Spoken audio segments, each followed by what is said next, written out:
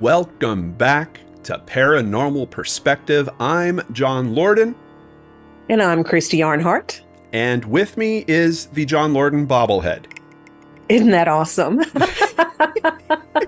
I told you. I told you guys. Look, it's not bad. That was one of the...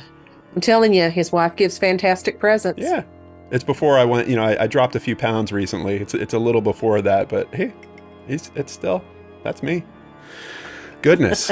Well, here we are, another week, another paranormal mystery to look into, Christy. Is that a fair explanation of what we're looking at today? Yes, it is. Yes, it is. And today I want to ask everybody, how strong is the power of your belief? Ooh. Yeah. Okay. Today we're going to be talking about Alexandra David Neal. She actually created what's called a tulpa in the 1920s. Now, tulpa is a Sanskrit word that means a construct. It's not a physical entity. It's a non-physical entity created from our imagination that eventually takes on a life of its own through the energy of thoughts and belief. Okay. Do I have a picture of her? Is this her? Yes. Okay, let me bring up the picture for everybody. The first picture is her as a teenager. And isn't she incredible looking? Yeah. I love, this is my favorite picture. I know I've seen it before, but I just love the way she looks. Mm-hmm. Now, she was born October 24th of 1868, a Scorpio. No, I've already done this wrong. That's all right. Yeah, 1868. And she lived to be 101. Oh, Seriously. Wow. She died in 1969. Wow. Wow. I cannot imagine living that life. That's unheard of. She was, 101. And to see so much happen in that time. Mm-hmm. Yeah, she was a Belgian French explorer. She was a spiritualist, a Buddhist, an anarchist, an opera singer, and a writer. So yeah, she had a very eventful life. Yeah. She really did. Now, she's most known for her 1924 visit to Lhasa, Tibet. That was at a time when Tibet would not let any foreigners into the country at all. And she actually made it in and got in good with the Dalai Lama and was invited to stay. And she studied with Buddhist monks the whole time she was there. And she's actually the person who brought the concept of tulpas to the West. Okay. She wrote over 30 books. I can't go on about this woman enough. I'm going to have to stop and tell you more about this. Now, Tibetan Buddhists take the concept of tulpas very seriously. For them, it's a spiritual discipline designed to teach the student about the disintegrated barrier between the material and the immaterial worlds and show them that what we consider reality is actually a magical illusion. Now, for Buddhists, a tulpa can also be a trap. If they ever start to believe that their tulpa, is more than just a hallucination, they automatically fail as monks and they're asked to leave. What is the viewpoint of what a tulpa is? Like, is this a spiritual journey that they go on? Is this almost like a dream state of some kind, or is it like a physical object? Sometimes it's an object, sometimes it's a person. It's whatever they imagine their tulpa to be, whatever they want to create. Okay. They'll start by, it's mostly meditation, and at one point, 20 Buddhist monks were said to have meditated so hard for so long that they created a tulpa. Now, after you fill this thought form with enough of your belief and energy, sometimes it's actually able to solidify and become its own person. They have their own thoughts, their own feelings. It's like you will this person into existence.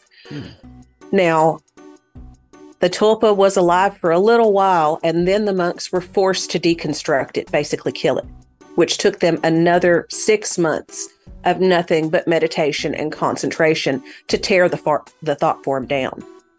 Okay. Now, this could have just been an experiment they wanted to do to see what they could get away with, right? But I've also wondered, what if this tulpa is somebody from history that we know of that caused like a great upheaval or something, and the person that they created to be their hero turned out to be this horrible person that they had to destroy. Are you saying that the monks made Hitler? Is that what I just heard, Christy? Well, I mean, seriously, I thought about this. I was like, why would they have to kill it? If it was, this person that they created, shouldn't it be allowed to live its life? But evidently it did something it was not supposed to. Okay. Now, this is still practiced today. And I'm going to try not to be rude about this because it sounds like a lot of crap to me. Modern practitioners call themselves tulpamancers. They use the term to will an imaginary friend or object into existence.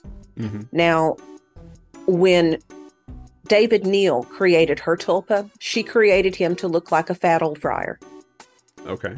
Before long, other people started to see the friar because he followed her everywhere she went. It was so bad that people in her entourage would ask her, who is this man? Do you know this man? And she'd be like, yeah, just ignore him for now. He's okay. And eventually he had enough energy within himself to try to pull away from her, which is something that naturally happens once they have enough of that. When he did, he turned out to be malevolent and did some things that were not pretty. So she had to dismantle her thought form and get rid of it. I always thought, it's tulpas to me. Think about the Greek gods. You have all of these myths and legends, and you have an entire population that is believing in this every day. They think about it. They believe in it. Sure. Well, there's power to thought, there's power to this belief. Oh, how many of us have had childhood imaginary friends? Like, yeah. And right. And to a point where it's like, I mean, you could spend hours with them. They could start developing their own personality in some way. I had these weird things with, I don't know why, mops and brooms when I was a kid. And I would turn them upside down and almost use them like a puppet. And at some point they started scaring me, because think about, like, what would a mop look like when you turn it upside down? Like almost like Cousin It or something. Like it's just a bunch of hair, doesn't really have features, doesn't have eyes. And just the movement of it, like I could literally scare myself with a mop turned upside down. Maybe I was experimenting with my tulpa. I don't know. Interesting. Well, what are these other pictures I have, Christy?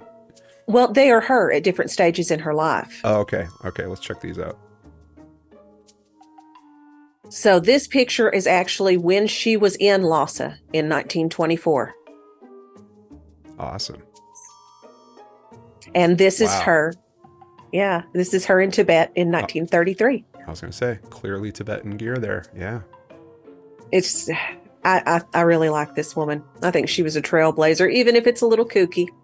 But there's I find a lot of truth in the whole tulpa thing. Okay. What if the supernatural is just a manifestation of our collective imaginations? We can't find any real proof of it. Oh my gosh, a cat latched onto me. But he did. He wants attention. You were getting too close to the truth, Christy. And cats, they're supposed to walk in our world and the other world. So who knows? There is certainly a truth in what you're saying, because any type of paranormal experience needs to be observed. So there is an innate humanity that has to occur with paranormal experiences, because you have to have some way of measuring, viewing, taking it in some way. So to your point, like, do those types of experiences, can they come from our spirits or how we're feeling about certain things? And yeah, I think absolutely. Like I do too. I mean, what do you do if you want something bad enough? You put it out there in the universe. You focus on it. You work toward it. Oh yeah. I mean, relationships. Think about everything. Yeah. Think about Slender Man. All these little urban legends that we make up online. They start to take on a life of their own through our belief. Slender Man. So how far can we go? Yeah, Slender Man is actually a really good example of that, because of the actual attacks that the young girls did, like emulating that belief structure. And yeah, it's almost not like a shared delusion at that point, but kind of like a shared nightmare at some point. So is the question that we're going to put to the audience, do tulpas actually exist? Does that sound I would fair? say that, yes. I mean, do you believe in the power of your belief that much?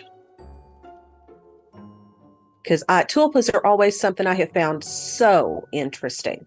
You know, the power of thought's incredible. Okay, so I'm saying, do you believe in tulpas, a physical expression of your beliefs? Right? Yeah, Isn't that fair? that's fair. Yes or no? We're asking the community. Let's give them about a minute.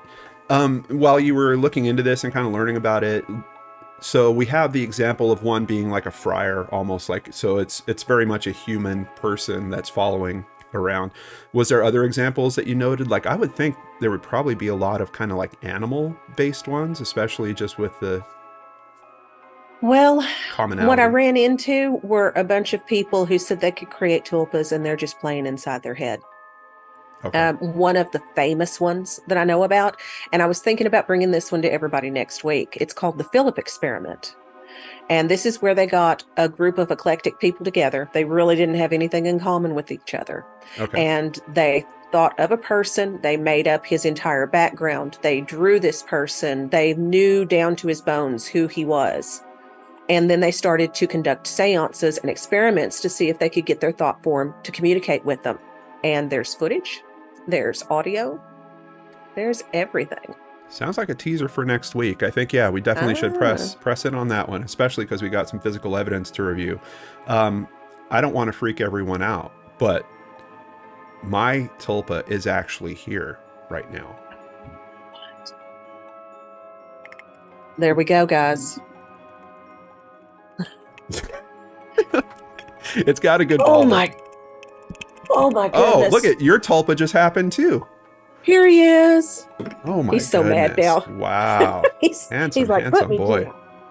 All right, we are ending the poll, and it literally, it's moving a little bit. I'm just gonna let it hang in there a little more.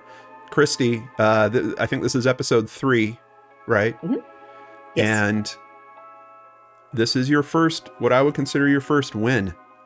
52% say yes, they do believe in some physical expression of beliefs, and that can happen. And quite honestly, you've got my vote too.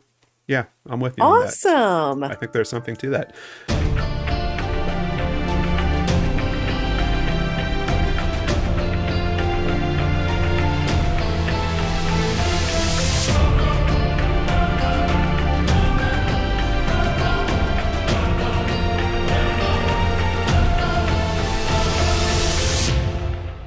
Good job, Christy. It took you 3 shows, knocked one out of the park, and we've got a teaser for next week. I'm already looking forward to that one. Oh, yeah, that one's something else. Yeah, well, next week we're going to see, am I going to believe it or not? Join us again as Christy presents yet another paranormal perspective.